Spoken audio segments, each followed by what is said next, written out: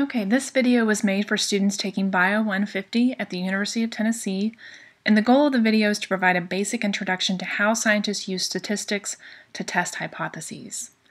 In the discussion portion of this course, you've already learned what a hypothesis is, how scientists design experiments to test hypotheses, and you've looked at graphs of experimental results to start to evaluate hypotheses.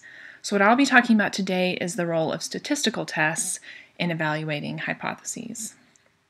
In discussion, you won't be running your own experiments or analyzing your own data, but you will be reading scientific articles about other people's experiments and data and learning how to interpret and draw your own conclusions about their results.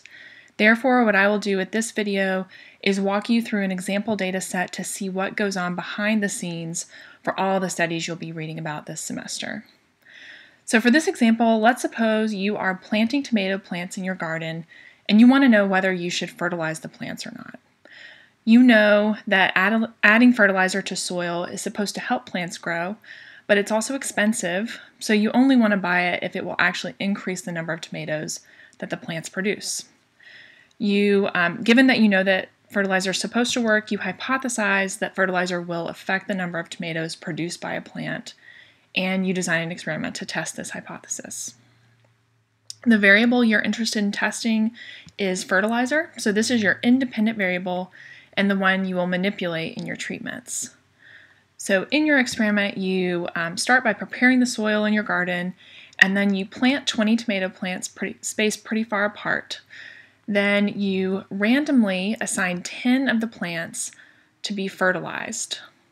Okay, so all of these plants that are now have this orange box around them are the ones that we've randomly assigned to receive fertilizer, and the other 10 plants will receive no fertilizer. So in this experiment, the plants that receive no fertilizer are our control group, and they are similar in every way to the other tomato plants, except they don't get fertilizer during the experiment. So for example, they're getting the same amount of sunlight and water, and they're growing in the same soil. Therefore, if we see a difference in tomato production between these treatments, we know that it must be due to fertilizer and not some other factor. Okay, so over the summer, your tomato plants grow, and eventually they start to produce tomatoes. And as you're harvesting these tomatoes, you keep track of how many tomatoes came from each plant. So this might be what your data sheet looks like, where you have your plants numbered here on the left. This is just for 10 of them, and you keep a running tally of how many tomatoes you're picking from each plant. Then at the end of the summer, after all the plants have quit producing tomatoes, you're ready to evaluate whether fertilizer had an effect on tomato production. So here are our final data, and this first column shows you all of the plants that were in our control treatment that did not get fertilized.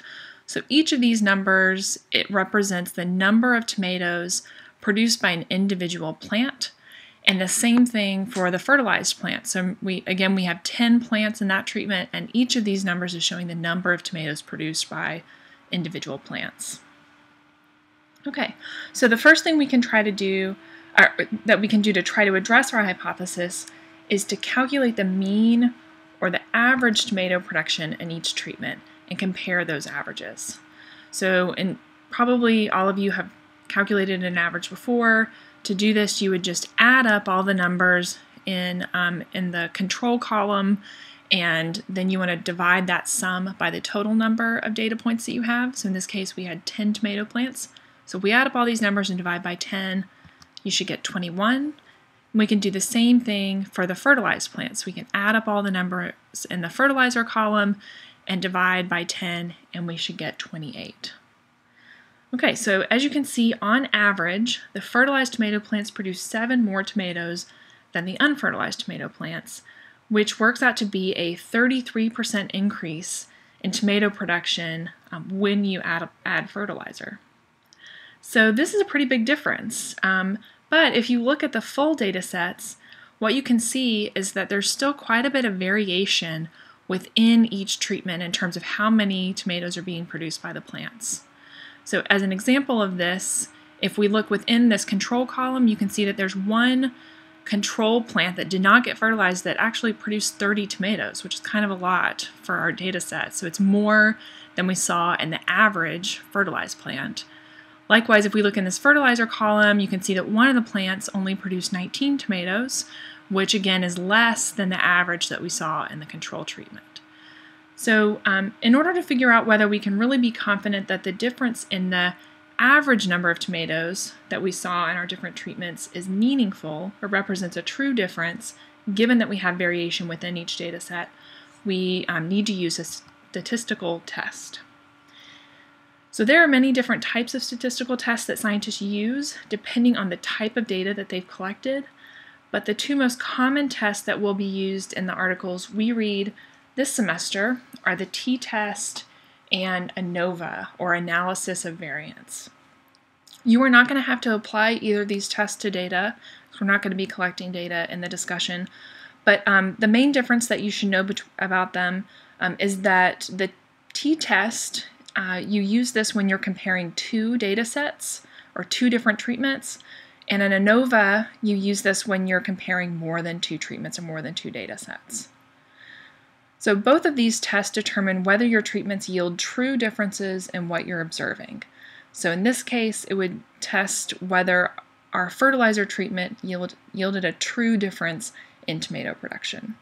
And they do this by taking into account the means or the averages of both treatments and the spread of the data around those means.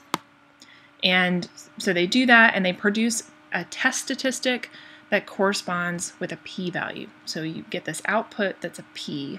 So p in this case stands for probability. So just like any other probability, it's going to be a number between 0 and 1, and it indicates the probability of obtaining your data, in other words, the difference you detected between treatments, if your treatment actually had no effect. So if p, or if our probability is high or close to 1, then that means that your observations between your treatments were too similar to conclude that your treatment had an effect. Now, most of the time, what we're interested in whether our treatments actually did have an effect, and that probability goes up as p gets smaller and smaller. So in general, scientists try to be conservative when deciding whether a pattern they observed is significant, so they'll only claim that their treatment had, quote, a significant effect when p is 0.05 or less. So we want a really small p-value. So if our p is 0.05, this means that there's only a 5% chance that you would see the differences you measured if the treatment had no effect. And the smaller the p-value gets, the more confident we feel that the pattern we observed is real.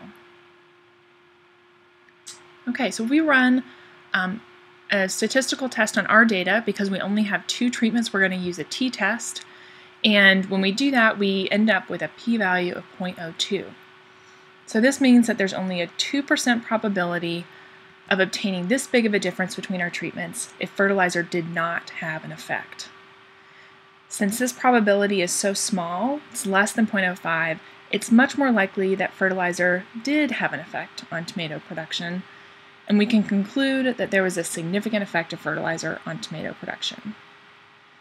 Since this statement matches our hypothesis, if we look back up at the top, you can see our hypothesis is that fertilizer will have an effect on tomato production, and we got a p-value of less than 0.05, we can conclude that our data support our hypothesis. So you'll notice here that I'm saying that the data support our hypothesis rather than our data prove our hypothesis. And in science, we can never prove anything beyond a shadow of a doubt. So when we run experiments, we're only either supporting or rejecting hypotheses. Okay, so assuming that the increased tomato production that we saw in our experiment would make up for the cost of fertilizer, which in this case it probably would, then we could also conclude that it's worthwhile to use fertilizer on the tomatoes in your garden. Okay, so this is the end of the first video, and whenever you're ready, you can watch part 2 to learn about how scientists convey all of this information using graphs.